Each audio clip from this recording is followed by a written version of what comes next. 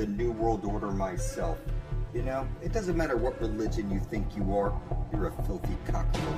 Until you're pointing out the Holy Grail every day of your life is literally in your hands.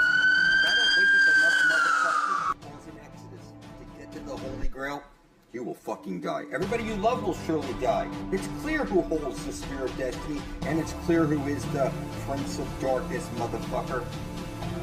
You know, I put up blood for the Angel of Death, and I can see and to bring forth heaven on earth and reunite with my husband solid souls from bondage, get eternal life, Eden.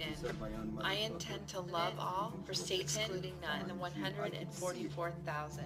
Angel of Death is sitting beside me, literally, teaching me how to take over this world legally, and nobody will stop me. I'm standing on gallons of motherfucking donated blood, and it will take you years to catch up just to get the attention of your creator. So, you know, if you want to take over my position, throw up whatever blood you got that you intend to bring forth heaven and earth to release everybody from bondage without killing yourself. And maybe you might get the attention of your creator to take over my position to bring forth heaven and earth. I only told you needed a pinprick.